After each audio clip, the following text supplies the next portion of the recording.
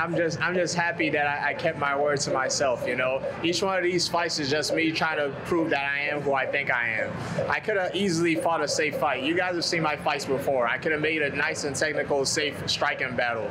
But this is what, the moment they told me I was fighting on this main pay-per-view card, I knew it was a blessing. I said, this is my time to steal the show, and I hope I got it done. Yeah, it's interesting. So I mean, you're getting a lot of attention. You're making your way up the ranks.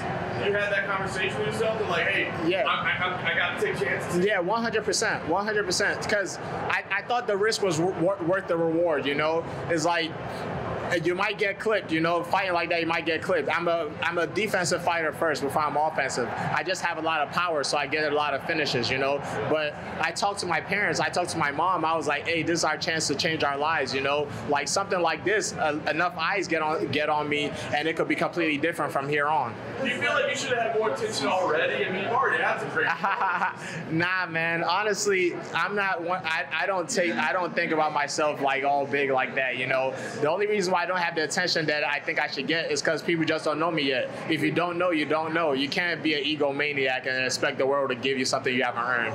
So last thing for me, what do you think should come next for you? I mean, you're at a key point in your career, man. It's kind of transitionary period from prospect to contender. Yeah. What do you eye next?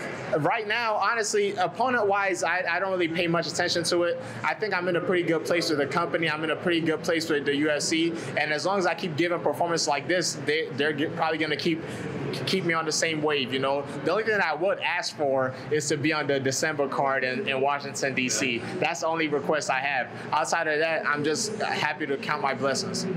How important was it to get a finish? Just because your last one was very impressive, but to get that finish on a big card like this, I think sort of put the division on notice. Yeah. I felt like it was gonna be finish or bust. You know, if it wasn't gonna, that's why I was a little bit on Wilder, because if I didn't get the finish, I know the only way I'll get that attention is by having the fight of the night. So I flipped my coin, and luckily I was able to get the finish in the first round. But I would have shot for the fight of the night too. And how did the camp go? I mean, it seemed like everything went sort of according to plan. We saw you during fight week. You're smiling. What was it about this fight and this card that was so different? Well, I'm always this guy, you know. I'm not gonna lie, camp was horrible. Like I had a really bad camp. Like, you know, just constant bruises. But you can't let the world get to you. Like I said, I'm Nigerian. We're built for struggle. So what you see on the outside might not be what is really going on the inside. It was a pretty bad camp, but we got it done. You know, you can't be upset. Anything you can reveal? Because usually you can't talk. Nah, I can't. You can say whatever you want. Yeah, I know I did, but it's problems that aren't exactly fixed. I just had to grind through it for this fight. Yeah. So does that make it even sweeter that you overcame all this and you still got the biggest? Not sweeter, just I'm proof to myself I'm the person I say I am. You mentioned you want to be on that Washington, D.C. card, a second home for you. Last time the UFC was there, you were a kid, you were 2 tickets. Yes. How much does it mean for you to be there? What would that feel? It's a fantastic story. You know, I try to look at my career as like one big book. You know, after each fight, I always name them chapters, and then in my head, I kind of think about them as like a chapter of a book. So that's going to be a hell of an addition to my storybook, being in D.C. Like, honestly, the first time when they were there, I was a kid. I watched it. I hope it wasn't a pay-per-view, because I'm going to tell on myself and say I stole it, because I know for sure I didn't pay for it. But that was the first time I even saw my coach on TV, and I saw his student, which was another. It wasn't like a Nigerian, but it was somebody from PG County, which was another motivating factor. It's like, oh man, this guy's from where you're at right now. If he can make it, you can make it. You win the 50 Gs, what are you going to do with the money? I know part of it was getting back to your people as well. You already know, man. The plan doesn't stop. Yeah. That's the whole reason why I'm doing this, you know. I'm just trying to make the life of the people around me a little bit better and better and better. That 50 Gs is still going to the family. We're just going to keep building this. I said I was going to build this house. I'm going to build this house. Sodiq, before your last fight, there was that kick video of your mom, you know, learning to spar. How's her training going? She's doing pretty good. You know, I'm gonna go against her again. We got to get another sparring session going, because now she's learning how to kick.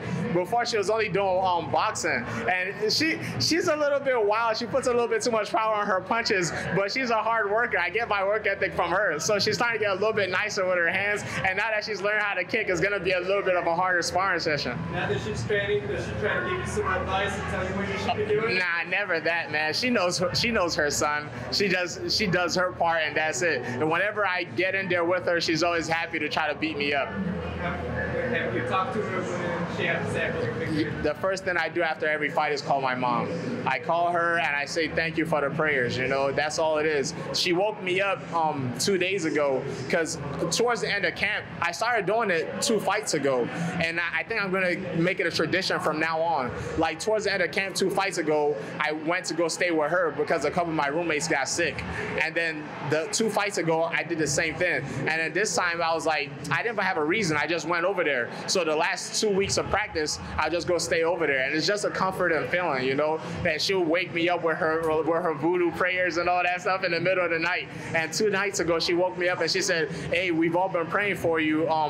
You said you wanted to have the most exciting fight of the night, and then you wanted a knockout on top of that, and that's what we're praying for, and you're gonna get that. So as soon as I called her, she was like, I told you was gonna get it. You had an exciting fight, and then you got to finish afterwards. So that's all it is. It's all blessings, man. Did she tell you the lottery numbers by chance? Nah, we don't push it too far. Right now, the prayers are working. You don't want to ask for too much. It is like, all right, throw it away.